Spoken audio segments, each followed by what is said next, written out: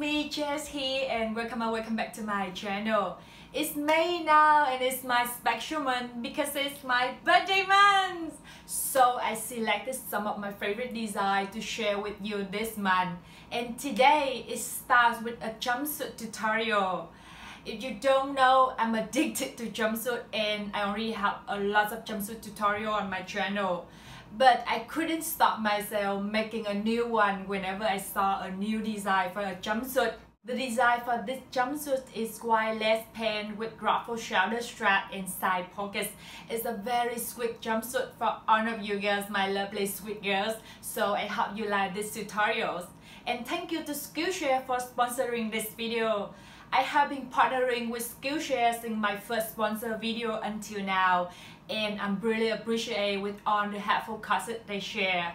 I'm a self-taught person, so I prefer to learn by myself. That's why Skillshare is just perfect for me. Besides sewing, I really like interior design just simply because I love making the place become more livable. No matter if it's a small or big place, if it's your own place or you rent it, a nice and welcoming place will make you feel better even on the worst day.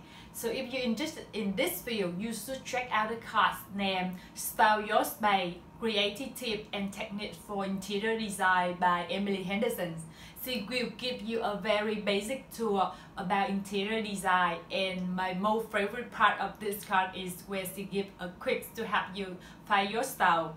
And if you want to learn more, you can use the link in my description to be the first 1,000 people who get a free trial of Skillshare Premium membership. And after that, it's only around $10 a month.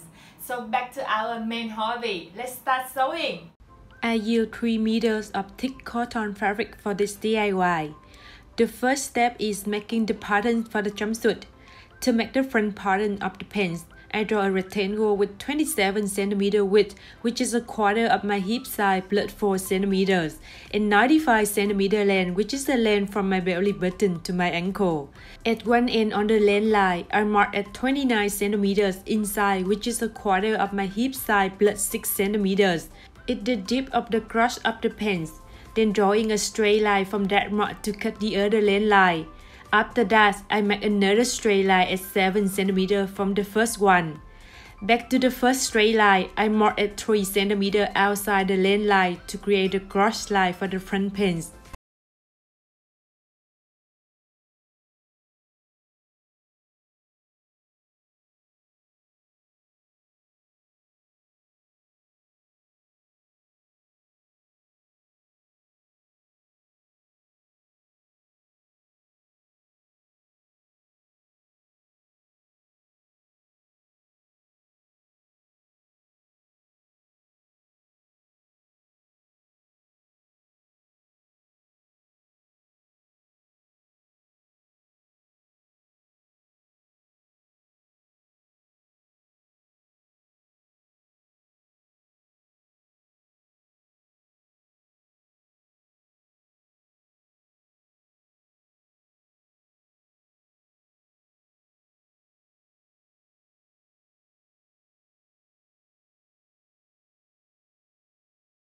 Pattern of the front pants is adding the seam allowance. I add 1 cm at most of the drawing lines, except the end of the pants is 3 cm. Skillshare is an online learning community with thousands of inspiring classes for creative and curious people. Explore new skills, develop existing interests, and get lost in creativity. If you're uncertain about what's next, creative challenges and productivity classes can be a great way to help you structure your time and set up achievable goals. At a time when so many important conversations are happening in our world, your voice is more essential than ever. Explore classes to unlock your creativity for social good. Skillshare offers membership with meaning, connect with the support of fellow creatives, and enter a community of encouragement, communication, and inspiration. Whether you're looking to fend off boredom, focus on self-care through creativity, or join a similarly creative community, Skillshare is the place to keep moving to the back pattern of the pants. I draw the same rectangle and make the same width of the dip. However, the end of the cross line will be at 9.2 cm outside the lane line, which is 1/10 my hip size.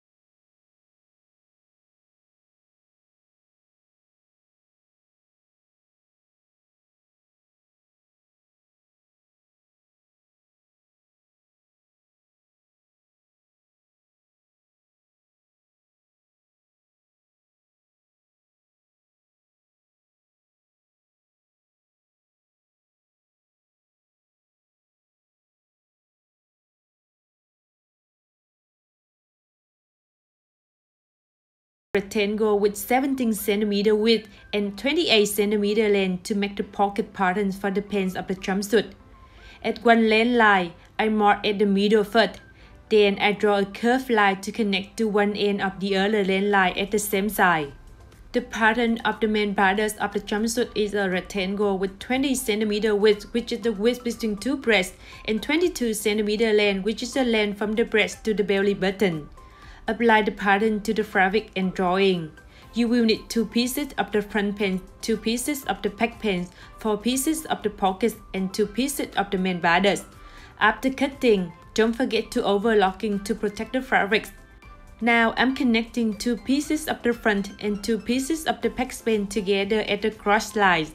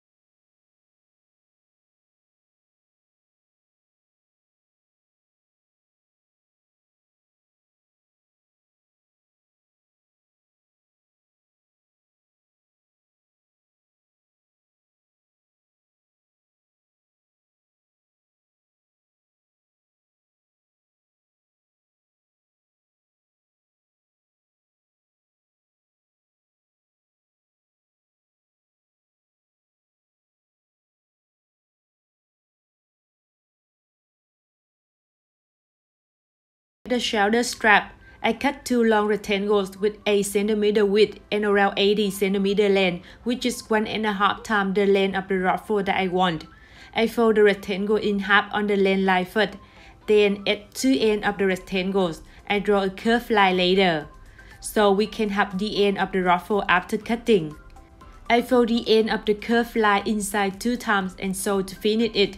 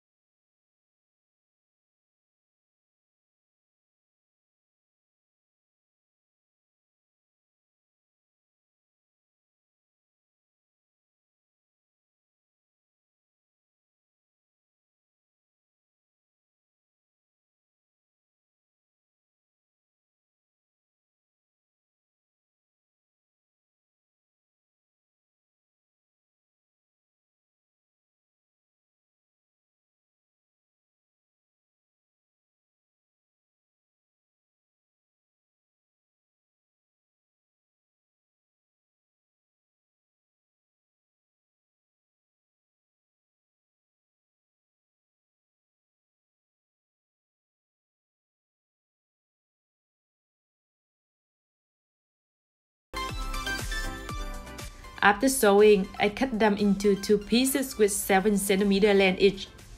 I cut another rectangle with 6 cm width and 96 cm length, which is my hip size plus 4 cm. I connect 2 width lines together and sewing to create a circle fabric with 94 cm, which is the same with the width at the waist of the pants, so I can connect them together later. Now, it's time to connect the top and the pants of the jumpsuit together. I connect the main borders to the middle of the front pants first. Then I connect them on to the circle fabric later. So the top of the jumpsuit will be in the middle.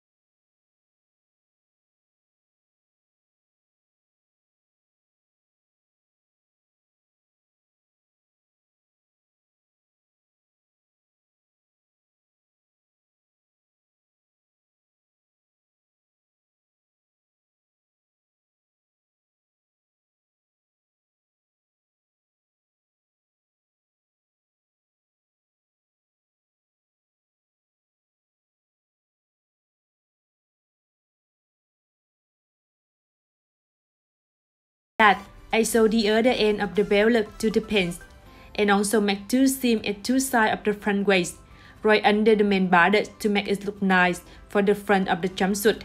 And I finished this DIY. Here's my final result. The jumpsuit can be worn with a different top to create a different look. So I hope you will try it out. See you next week!